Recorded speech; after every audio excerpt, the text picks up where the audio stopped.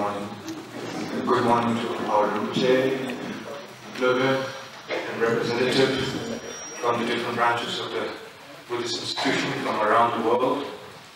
I'm so honored and so privileged to be here, and I'm so nervous to speak at the same time. I'll try my best. And first of all, I would like to start with my deep and sincere gratitude to His Majesty the King, because due to him we are here together. Throughout the history, India has a noble kingdom who are very favorable to Buddhism, who sponsor to build a temple and universities. And of course, over the time, changed. And then, over the time, south of India, different noble family, kingdoms, donated, sponsored, built a temple, carved into a stone. And like an example, in China, in Korea, Japan, in Southeast Asia, and then especially Tibet and Bhutan. It's like a one family Vajrayana country, you know. So, and how due to the blessings and the guidance of His Majesty the King, because many noble king can be a noble king. You know, what makes him great, not because I'm a Bhutanese, because he promotes the secular. You know, everybody has a choice to believe.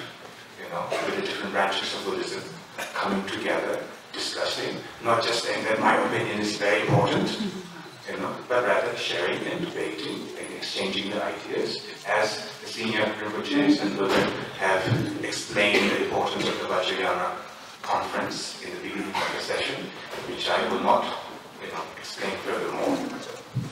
That's the one thing, so that's my one sincere gratitude to His Majesty.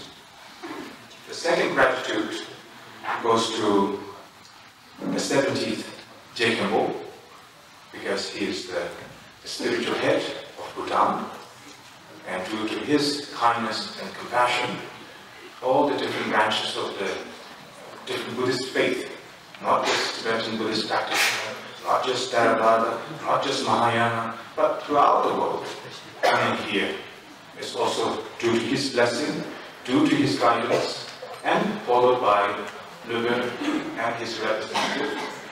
And my sincere gratitude to our Jekembo as well, His Holiness. And the third is, I want to thank first Darshan Kamagura. I'm sure he's very busy with so many responsibilities, as we have witnessed since last night. And has no sense of entitlement, always engaging everywhere where it's needed. And that's a great leadership. And through him and Professor Ian Baker, who is also an Niguma, and both of them told me to come here and share my experience. And I was very happy, very excited to be here and to demonstrate the Niguma Yoga. And thank you very much for this invitation, opportunities, and blessings. That's the first thing I want to say. Now, please judge me if I'm running out of time. Otherwise, I'll get a punishment from the Darshan.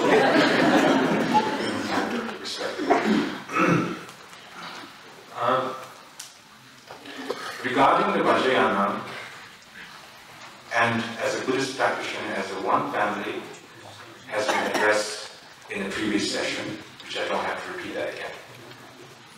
I want to go to the basic, mainly because I'm poorly educated. I'm not a knowledgeable person, nor scholar, or a realized being. And I'm not trying to make you think that I'm a humble either. That's a very big manipulation. When somebody says, I'm a very humble being, I'm not trying to make you think I'm humble. I'm just telling you the way it is from my side.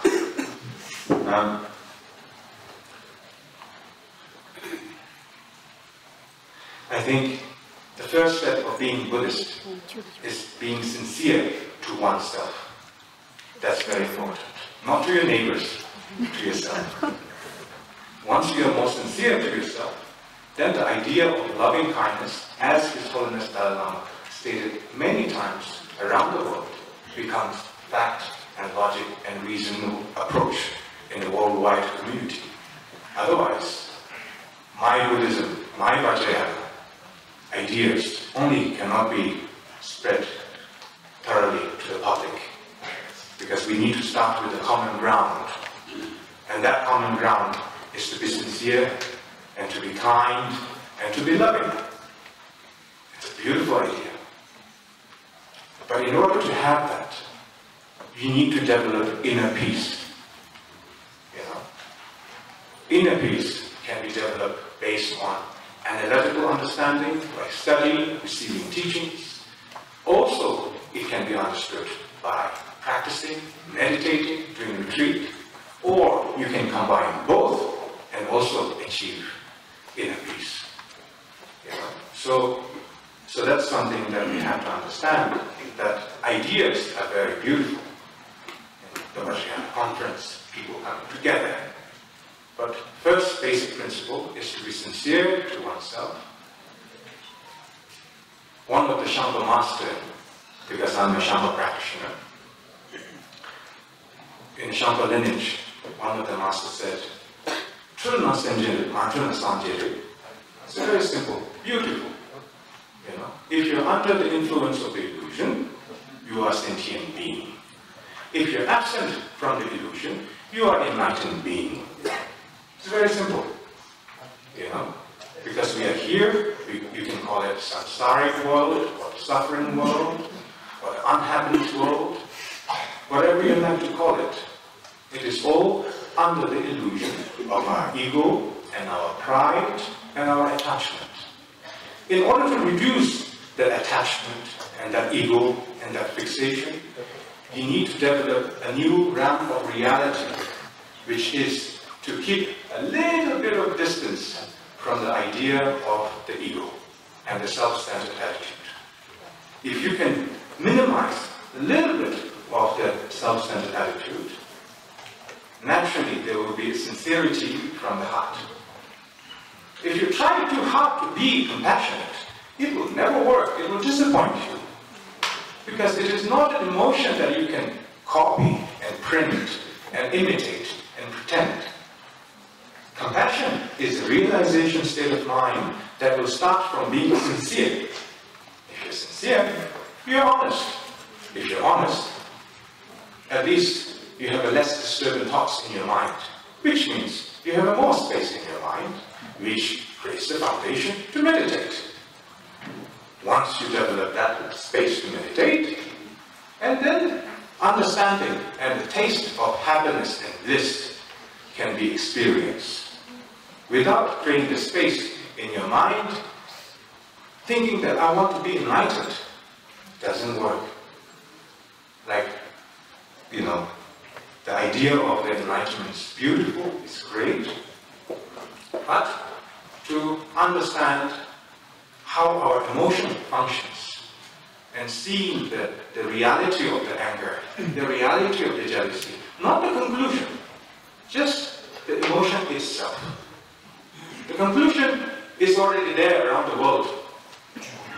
Like Nashua said, there's a Ukrainian war going on. I was there in Germany. There was immense refugee coming, 20,000 refugees coming every day in Berlin. I see that. I do some charity work, whatever I can do within my capacity. I'm not a government or a rich man or any sort of things like that. You know. So, in order to bring, you know, some sort of a peace in our mind, is to understand not the conclusion. Conclusion is already there. If you read a history book, the conclusion is already there. The manipulation, the misuse of religion and politics, it's already there. We have seen it, witnessed it for a long, long time. It's nothing new. But the way to change it from the course of the history of repeating the same mistake is to have a logical perspective towards your emotion circumstance and examining the very reality of the emotion itself. Like an example, when you say, I am very angry due to that person. You have the idea of that person. But if you examine in your mind, where is that person? Is the person the head? Is the person anything from the bottom of the head? You know, which part of that person is the actual person? You are angry to that person. You believe that you are angry. But where is the definition of the anger? Because your mind believing in that. When you define the very examining, the very state of the anger, then you come to the conclusion, there is no such thing as anger. I know I've been angry many, many, many times in my responsibility, so don't think I'm in some sort of a cave mountain, no challenge, you know. I've been challenged so many times throughout my life. Because when you're brought up in the monastery, you know, you are trained to think perfect. Sentient being, bodhicitta, be good, everything will be fine. But when you come to the reality of the responsibility, it's a little bit uglier than that.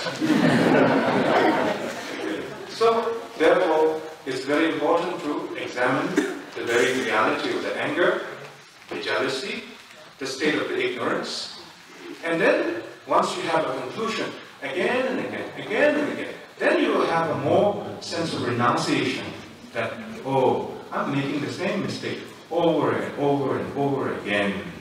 And therefore, that is the first step of renunciation. You don't need to renounce like a Villarepa. I mean, he's a great master. But you don't have to do the black magic part. He's a great master, but just go the black magic part. You know? Just copy his renunciation part. You know? So, renunciation, we cannot compare ourselves like the Buddha Shakyamuni, where he has to go through 3 eons. Or like the hardship of the Telopa and Naropa.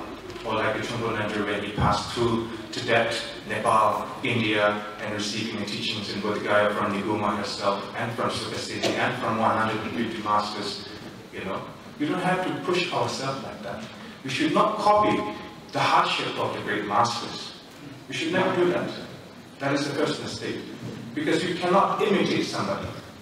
By imitating somebody, cannot give you happiness. That is the crisis of the modern world. We try to imitate ourselves by seeing somebody that appears to be happy. So you shift to the spirituality and you repeat the same mistake with a different image. You understand? You know, you're repeating the same thing. It's like you move this chair to another chair to be a little bit comfortable, but it's not the same chair. And you're still sitting on the chair. You know, so there's no difference. So in order to have a broad understanding with the logic and the reason of the circumstance and the situation of your own anger and jealousy and ignorance, we need to understand the meaning of the subtle body and the subtle mind. Before you even get to the idea of recognizing the nature of the mind, the Buddhahood and all of that. First, you need to understand the subtle body and the subtle mind. In order to recognize the subtle body and subtle mind, you need to have discipline. You know, not like a forced discipline, but sense of what is repetitive cycle of mistake, seeing that cycle of mistake, then renouncing that bit by bit, bit by bit. You know, and the philosophy of renunciation has to combine together in a path of spirituality for a long journey. Many people, you know, whether you are new Buddhist practitioner or old Buddhist practitioner, when they become Buddhist, the first thing they do is, I'm going to do Munro. And then Yidam. Then it's a written practice, the creation and the completion practice. And then they receive a little bit of Mahamudra teaching. Then they say, okay, now I understand everything. But they're still miserable. An unhappy person. You know, so knowing everything is not everything. Experiencing it, knowing it, combining together is very important. You know, so therefore, renunciation, little by little, no pressure, little by little. As you progress with your practice, sense of detachment will come by itself. That's why we are practicing deity. The very purpose of the practicing deity is to reduce the ordinary duality. That is the whole purpose. It's nothing to do with accumulating to be more powerful or magical or spiritual or mystical. None of that. I mean, it motivates different type of people. It's a good lie. You know, like the Buddha said, the Buddha is a big liar, but he didn't lie for one day, the nature of mind. You know, so it's a good lie that this will make you powerful, magical, spiritual, enlightened in 3 months, 2 months, 2 weeks. All of that big claim. It's beautiful and a good lie to motivate certain individuals who are hard to convince. But nowadays, with the Google information, it's very hard to convince anybody.